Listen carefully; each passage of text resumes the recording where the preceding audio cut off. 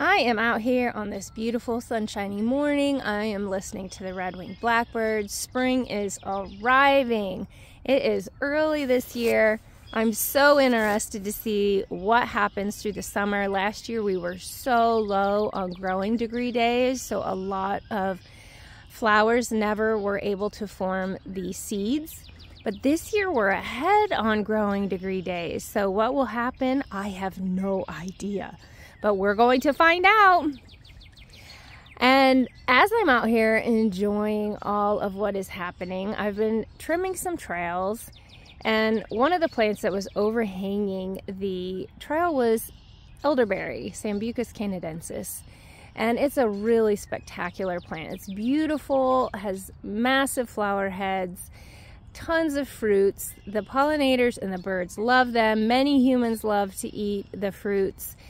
And we just love having this plant around. And so I really don't like trimming plants anyways, but we always need to be able to pass through areas. And so when I trimmed this one, I noted that on those stalks I trimmed, there were all kinds of leaf buds. And they looked very healthy and vibrant. And one thing I know about elderberry is that they do well from cuttings, which just means you can take cuttings from different parts of the plant. For some plant species, it's from the branches. For some, it's roots. So this here is branches. And then they will root if you put them in soil. And as I trimmed the branch, I noted that there were many, many leaf buds. So I just trimmed from leaf bud to leaf bud. That's all I did. And this one, you can see the leaf buds are here. They've actually started leafing out. And then I had a good 5 inches or so of stalk or branch beneath it before I hit the next leaf bud. And so then I would just trim above that leaf bud. And voila! There's a whole bunch of new plants growing right now. You can see on this one, there's no leafing out. So it might not make it. But this one is just starting to leaf out. And then these all are definitely leafing out.